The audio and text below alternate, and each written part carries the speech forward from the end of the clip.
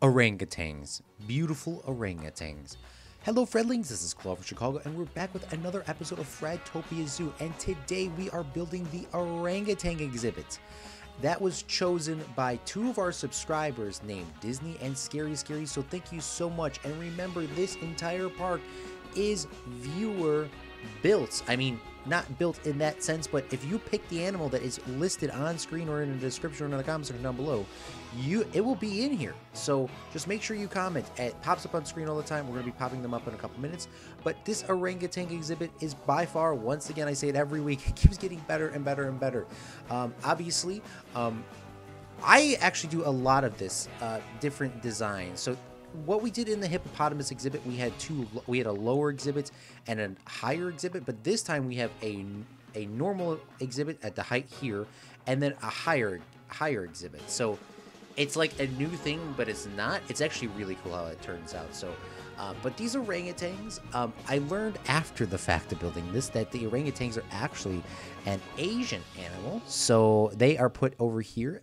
I think it's fine because I want all the apes to be in a certain spot.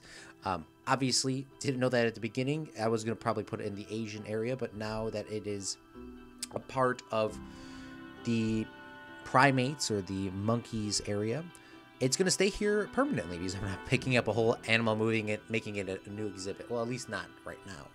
So it's going to be hanging out over here for a while, but this is what I'm talking about. Look, we have a normal viewing area, and then we have a wooden above viewing area. Really like how this turned out. And then we have a staff pathway in the back over here. I don't think you see me build a staff pathway on camera, but there's a staff pathway that connects from this area to the African exhibit, so staff members can walk across. And here are the... I keep saying its name wrong. Bornean Orangutan. I don't know. It's called orangutan now. That's its official name by Claude from Chicago. But there is its exhibit here. It is looking nice. I had to put them in always to see what the heck do they want. And it looks like they want a lot of climbable area and a lot of dirt and a lot of soil. So that's what I give them. That's what they want. That's what they get. We do a little bit of touch up and some blending here from the rough soil or the deep soil and put some soft soil in there and then blend that into some grass just so it's not like looks fake. So try to blend that in as much as I can. And I want to do the coverage first because the orangutans really like trees, of course. But I'm going to put in some trees that they cannot climb, which are these bamboo trees, and put down some of these. I keep thinking those are, what are those, bird net, it's so hard to see in the time lapse, but it's those it's those little ones, and then we put down some bangle trees here. So this is done in a certain way so that there is a breakage of viewing from the guest perspective and giving the orangutan some privacy. So I put those in the middle and give a nice section in the back, so it's kind of like giving a break. It's sort of like a hidden room or a second room, even though it's one open exhibit. You see how I do it here. When you look into the exhibit, it is quite tough to see back there, and that's what I wanted to go for, sort of giving some privacy for these animals, because obviously they don't want to be stressed out, and I don't want to stress them out either. Now we do some tree work here and some brush here with the bangle trees, just so the guests can't see in completely, and kind of giving them that vibe that they're in the exhibit themselves. You know, you gotta have to look over. See this a lot in the zoos around my area. Put some water and all food enrichment items by the windows so the guests can see the animals eat. And then I put one regular food behind the trees for privacy for the animals. Now, here's some quick... We'll be going to the live section later on, but on screen right now are the animals for the next exhibit. Make sure you comment down below. But before we get to that, this is the pre-built... building for this. I have customly done it, and I did it quite well because there is no glitching out. We took two prefabs, brought them up, and then I kept adding on new poles to make this like one seamless construction building. I really like how this turned out in the live shots, and you can see them here now using it. There's a little glitching out right there, but that goes away once I fix it. But yeah, I don't know why it's glitching out now, but in the live shots and later on, it's fantastic. But the animals that we're going to be choosing from are going to be the aardvark, the African dog, or the bonobo. This is the last week for these animals. There will be a complete refresh of these animals later on. So make sure you comment this week for these animals. We might bring them back later on, but we're going to do a complete refresh of them. So make sure you comment down below. They'll be in it'll be my comments, or it'll be in the description if I can't comment early, because usually I'm at work and I don't have time to comment during these videos when they come out. So if you don't see them, just refer back to this or one of those areas. But this, once again, I love this stone structure thing. I was watching a lady designer, and I wish I watched her video that she posted yesterday when I recorded this, because she showed us so many cool tips on how to use rock formations and stuff like that and through the builds with the new aquatic pack, which you are hearing some of that music here right now. Really like her designs, use a lot of her inspiration in this park. Strangely enough, Geekism is not really a big inspiration to me on these Planet Zoo series. When I watched him, he didn't seem too enjoyful of it. I love his builds on Planet Coaster, but the lady designer is probably by far the best Planet Coaster creator out there today. Of course, there's other good people as well, but I take a lot of inspiration from her, and I try to do that here. Obviously, making my own custom building pieces there using the rock work, integrating plants, and giving a nice area for these animals to look through.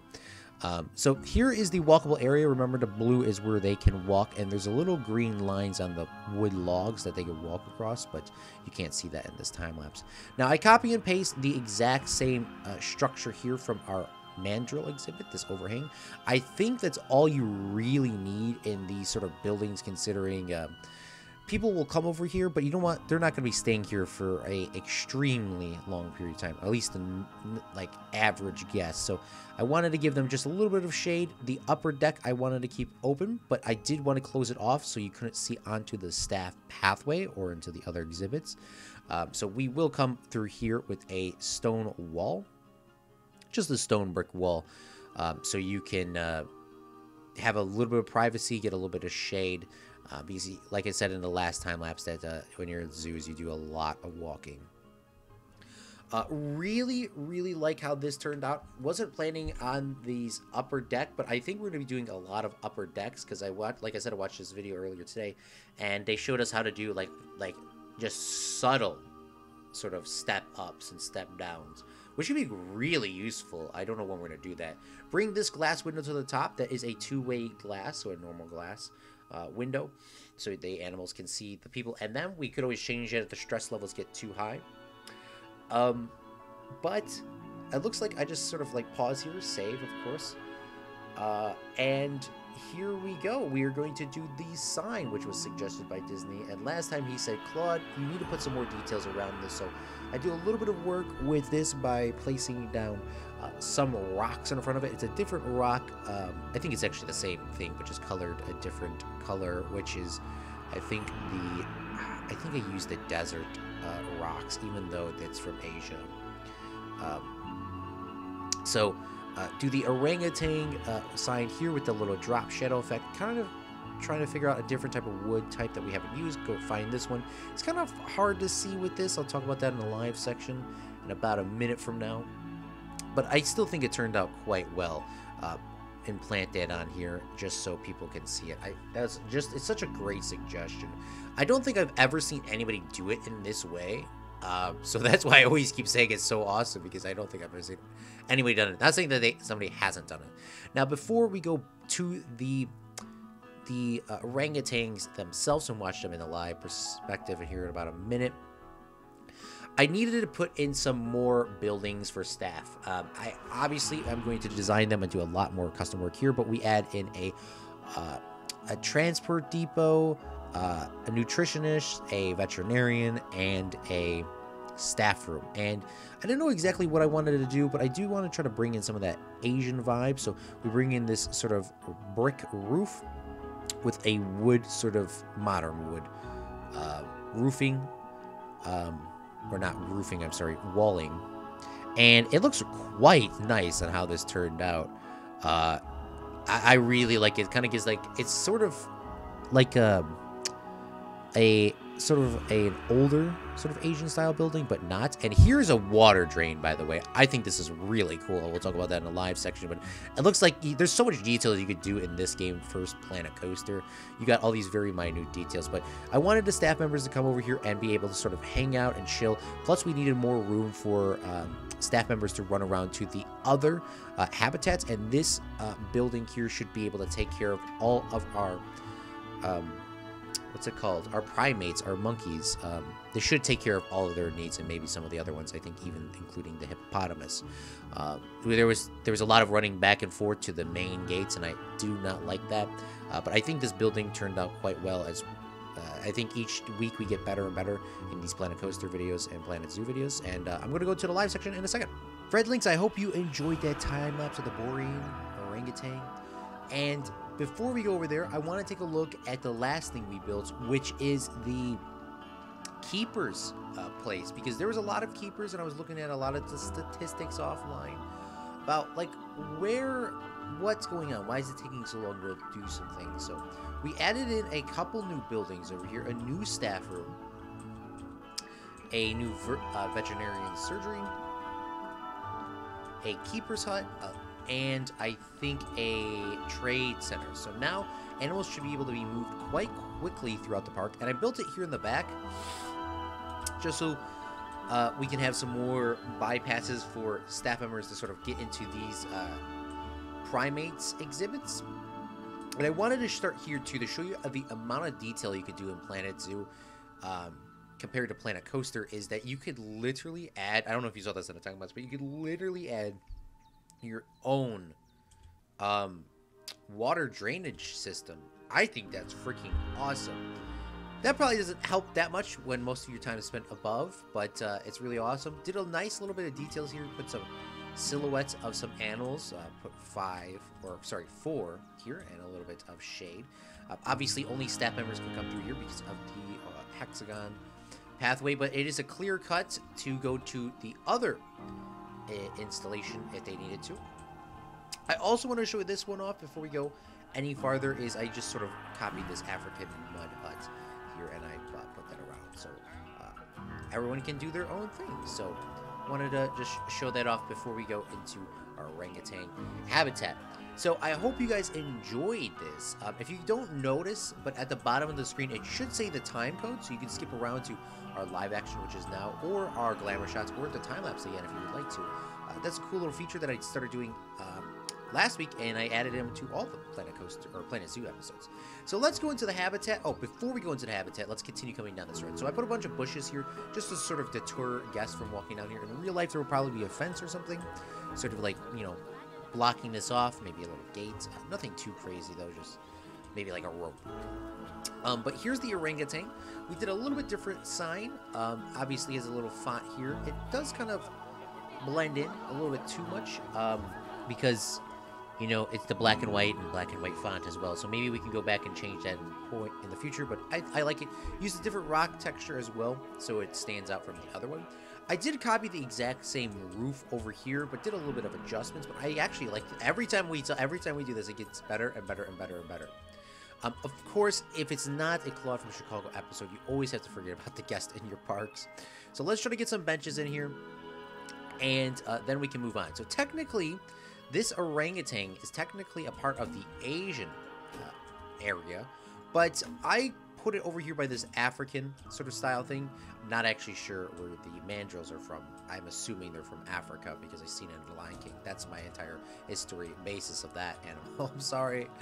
But this is technically from, what's it called? Asia. So I was wrong for putting it here, but I'm going to say I was right as well. I want to put all the primates or the monkeys in one single area because I think it's cool. I don't know. I would like to see all the monkeys in like one spot. So that's why we're doing it here. Put some a little bit of benches down now for the guests to sit down. But I really like how this turned out. We got a nice big glass wall here, and you can see a lot of stuff. Now this is a two-way glass, so technically they could see you over here. But in theory, what we could do is we could tint this to a one-way glass so they can't see us, and they can pretend like, oh, I only see people up here, and there's just this random wall I can see myself. That would be a good idea to help de-stress them. But you can see one of the orangutans over here playing with their grab ball, not doing much with it. Got a little bit of plant here, trying to give us a little bit of depth, sort of feeling like maybe we're in there with them, even though we're not. An enhanced food feeder over here, and a water bowl, which automatically gets refilled by itself. It drips out, which is awesome. I like that. Now, the reason why I set it up this way in this pattern, because like if you saw in the time lapse, it's like, why the hell is like this here? You can't see them sleeping. Yes, that's the whole goal. I did that on purpose because I don't want the animals to de-stress, and I think it's a good idea in real life. You know, when you're sleeping, you don't want to be interrupted by anybody. So I decided to just sort of block this way with plants here in the foreground, the midground, and the background, or the extreme background. But, you know, block that so you can't really see back there. You can kind of see that there's some rocks and stuff, you know. I don't know what's back there. You know, that's what you tell your kids or your nephew or stuff like that. But, you know, you can't really see through there. You might be able to see them, but a nice little bit of, what's it called, hiddenness. Now, we could do more plants. Oh, here, look at this, look at this, look at this. He probably just woke up. There you go, there you go. The bonobo. Why did I just call it the bonobo? It's not called the orangutan just woke up. I'm never going to be able to get its first name right, but look at this. By the way, I actually used a pre-build and actually customizedly built some of this myself. What he's walking on right now is what I added on. And then the prefab goes up to like here, I think. Then I just kept adding more pieces on and on and on. But look at how beautiful he is. Oh my goodness. How high will he go? I don't know. This is actually the first time I'm watching this. This is so cool. But there's a little ball up there. There's a little bit of an enhanced food feeder there as well. Oh, he's going up. He is going up. Oh my goodness. Look at that. That's awesome. That is literally awesome. The little girl's down here sort of hanging out. I got it's just one male and one female in this exhibit. Oh my goodness. Look at how much good of a view here it is. Oh my god. I love this. He's probably gonna... Oh, he didn't. Oh my goodness. This is awesome. Oh my goodness. I would be like running down here as well. But look at it. So you get this nice, good view. There's some blocks here with the leaves as well. Now, according to the game, this is not a climbable area, these little bush things. In real life, I don't think I would put anything that close. I still think there would be some sort of drop, but in this game, I put a little bit of a drop here so guests can deter from climbing over. Don't think the guests can climb over, but the animals could climb over there was an opportunity. That's something that I always keep forgetting to say in the last episode, but for the orangutans and the mandrills and any sort of animal that can climb, you got to put their climbing exhibits inside, in the middle of the habitat, or they'll climb over the wall and like scare the heck out of your guests. But I think this exhibit turned out quite well. Comment down below which animal you want to see next. Here are the 3 on screen right now. Really cool animals once again. We're probably going to switch them up after this week, because I know a couple of them we kept retiring and bringing back, but we'll probably completely switch them up next week. No matter what, so make sure you comment down below. I do appreciate everyone's comments and your suggestions and your great feedback. It really helps out the channel so much, and this is probably one of my favorite series, considering I spent a bunch of time learning about these animals. Now, before we go, I want to read some fun facts from... Okay, can you, like... I'm going to move this one, because I don't know why it's, like, just standing there. Like, it... I mean, I have no issue with it just standing there, but it was just, like, a little bit weird. Maybe it'll run around now. The Bornean Orangutan is critically endangered. There's about 100,000 of them in real life right now, which is the best part about this game. It's an educational game. And here's a picture of the male. They're found in Asia. And here's a bunch of cool stuff, but I'm going to only read the fun facts because I don't want to read all the other ones. Orangutans are the only great ape species that do not live in Africa. That's fun fact number 1. Orangutan means person of the forest in Malaysia and Indonesia, and they are 7 times stronger than humans, so you wouldn't want them to escape. Orangutans are the largest tree-dwelling animal in the world. Orangutans are the only ape species that live solidarity. Wow, okay, so putting 2 of them in the same exhibit is not a good idea, I guess. Orangutans use their mouths, unlike gorillas and chimps that use their hands. I didn't even know that. That's a nice fun fact. Yeah, we might have to yeet one of them out of here.